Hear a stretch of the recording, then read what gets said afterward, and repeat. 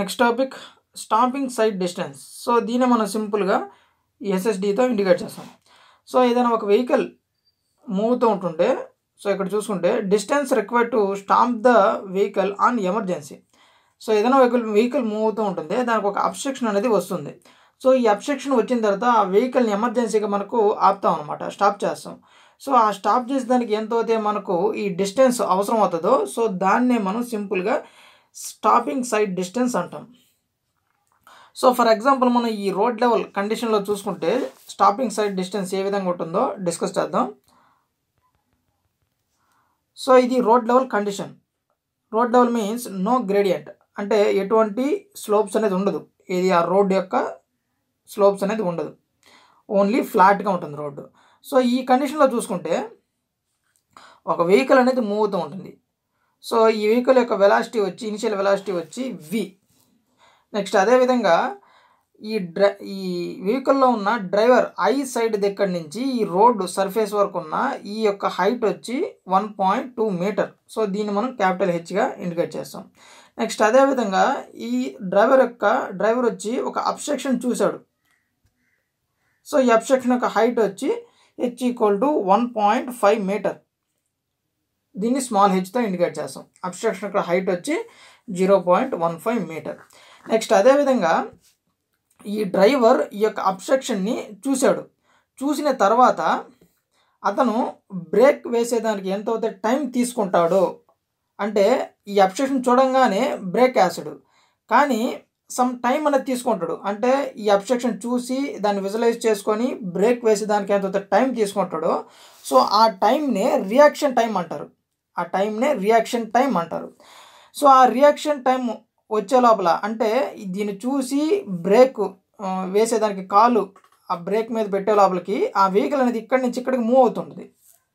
So ఆ vehicle అనేది ఈ ప్లేస్ నుంచి ఈ ప్లేస్కి మూవ్ అవుతుంది, అంటే ఈ ప్లేస్లో అతను బ్రేక్ వేస్తాడు. సో ఈ ప్లేస్లో బ్రేక్ వేసిన తర్వాత సమ్ డిస్టెన్స్ అనేది మూవ్ అయ్యి ఎక్కడో ఒక దగ్గర ఆగుతుంది. సో ఇది స్టాపింగ్ సైడ్ డిస్టెన్స్లో ఈ విధంగా జరుగుతుంది. సో అదేవిధంగా next SL means lag distance. అంటే మనం ఇందాక చూసుకున్నాం కదా, ఈ రియాక్షన్ టైం ఏదైతే ఉంటుందో, సో దాన్ని బేస్ చేసుకొని ఈ ల్యాగ్ డిస్టెన్స్ అయితే ఉంటుంది. అంటే వెహికల్ ఇక్కడి నుంచి ఇక్కడ బ్రేక్ వేసే లోపల జరిగే డిస్టెన్స్ వచ్చి ల్యాగ్ డిస్టెన్స్. నెక్స్ట్ అదేవిధంగా ఎస్బి మీన్స్ బ్రేక్ డిస్టెన్స్. అంటే మనం బ్రేక్ వేసిన తర్వాత ఎక్కడెక్కడైతే మనకు సేఫ్గా ఆ వెహికల్ అనేది స్టాప్ అవుతుందో, సో ఆ డిస్టెన్స్నే మనం బ్రేక్ డిస్టెన్స్గా తీసుకుంటాం. నెక్స్ట్ అదేవిధంగా వెహికల్ యొక్క వెయిట్ వచ్చి కిందకి ఈ డైరెక్షన్లో ఉంటుంది. అదేవిధంగా న్యూటన్ ఫోర్స్ వచ్చి పైకి టాప్ సైడ్ యాక్ట్ అవుతుంది. అదేవిధంగా మనం బ్రేక్ వేసిన తర్వాత ఫ్రిక్షన్ అనేది ఆపోజిట్ డైరెక్షన్లో, అంటే వెహికల్ ఏదైతే మూవ్ అవుతుందో సో దానికి ఆపోజిట్ డైరెక్షన్లో ఫ్రిక్షన్ అయితే మనకు అక్కర్ అవుతుంది.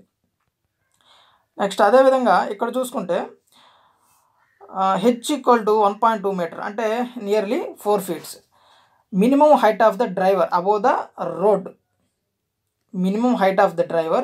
రోడ్. Equal to 1.2 metre. అదేవిధంగా minimum height of abstraction above the road is h = 0.15 metre.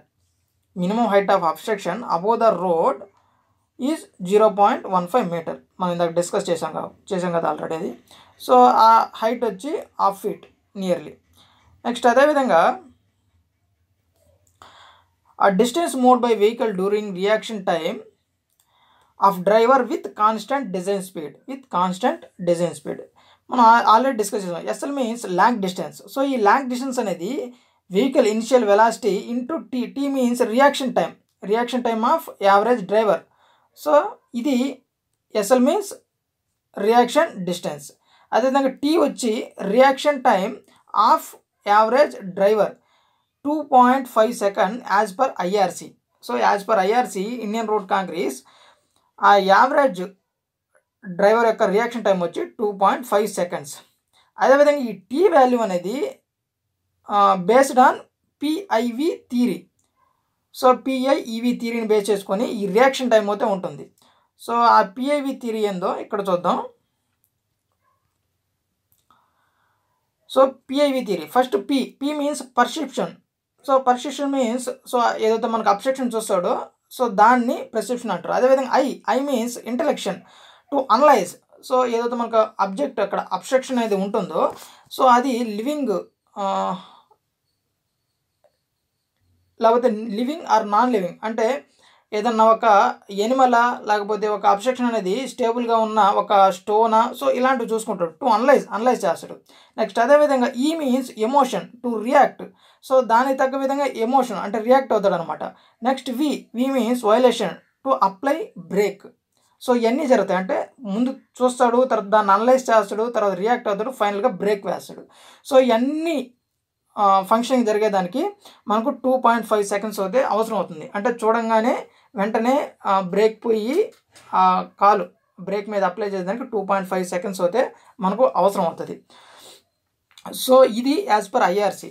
యాక్చువల్గా టీ వాల్యూ అనేది 0.7 సెకండ్స్ ఉంటుంది ఫర్ ఐడియల్ డ్రైవర్. సో ఈ ఐడియల్ డ్రైవర్ అనేది ఓన్లీ ఐడియల్గా చెప్పుకునే దానికి యూజ్ అవుతుంది, కానీ ప్రాక్టికల్గా ఇది అప్లై అవ్వదు. So ideal drivers 0.7 seconds. ఏది టీ మీన్స్ రియాక్షన్ టైం అనేది. నెక్స్ట్ అదేవిధంగా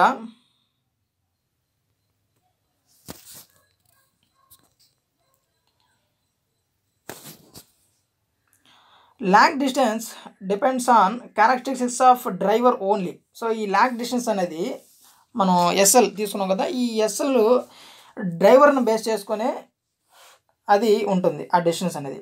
so friction F equal to F into N. Small f means quotient of friction. F means quotient of friction, longitudinal friction. N means Newton force. So but summation of F equal to 0, N equal to W. N అనేది W తో equal అవుతుంది. So F equal to Fn equal to Fw. So SB means break distance. So apply work energy principle for break distance. W equal to mg, m equal to w by g. So m అనేది ఈ ప్లేస్లోకి move అవుతుంది, w అనేది m అనేది ఎక్కడ ఉంటుంది, g value అనేది ఇక్కడికి వస్తుంది. సో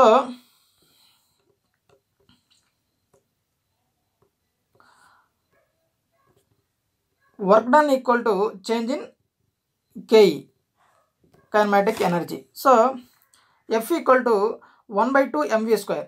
1/2 mv²లో ఈ బ్రేకింగ్ ఏదైతే బ్రేక్ డిస్టెన్స్ ఉందో దానికి అప్లై చేస్తే ఫైనల్గా మనకు SB equal to VI² minus VF² by 2GF అయితే వస్తుంది. సో ఇది బ్రేకింగ్ డిస్టెన్స్.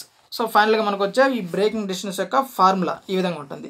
సో ఇక్కడ VI వచ్చి initial velocity before the, so VI initial velocity before application of break. Next అదేవిధంగా VF² means final velocity before collision. So ఏదైతే abstraction మనకు ఉంటుందో, so collision అవ్వక ముందు ఏదైతే వెలాసిటీ ఉంటుందో దాన్ని మనం ఫైనల్ వెలాసిటీగా తీసుకుంటాం. సో ఇది బ్రేకింగ్ డిస్టెన్స్ యొక్క ఫార్ములా. నెక్స్ట్ అదేవిధంగా VI equal to V, design స్పీడ్లో VI ఈక్వల్ టు V. అదేవిధంగా ఈ VF ఫర్ సేఫ్ స్టాప్లో మనకు ఈ VF ఫైనల్ వెలాసిటీ అనేది 0గా కన్సిడర్ చేసుకుంటాం. సో ఫైనల్గా మనకు VF ఈక్వల్ టు 0 అయినప్పుడు, VI ఈక్వల్ టు V అయినప్పుడు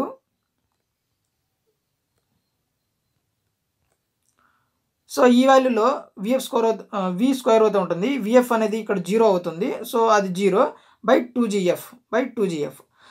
సో SB అనేది ఈ విధంగా ఉంటుంది. VF అనేది 0 అయినప్పుడు SB అయితే V²/2GF. అదేవిధంగా ఇక్కడ F అనేది coefficient of lateral friction. So దీని యొక్క వాల్యూ వచ్చి 0.35 to 0.4 అయితే ఉంటుంది. 0.35 to 0.4 అయితే ఉంటుంది కోఎఫిషియంట్ ఆఫ్ లాటరల్ ఫ్రిక్షన్ అనేది.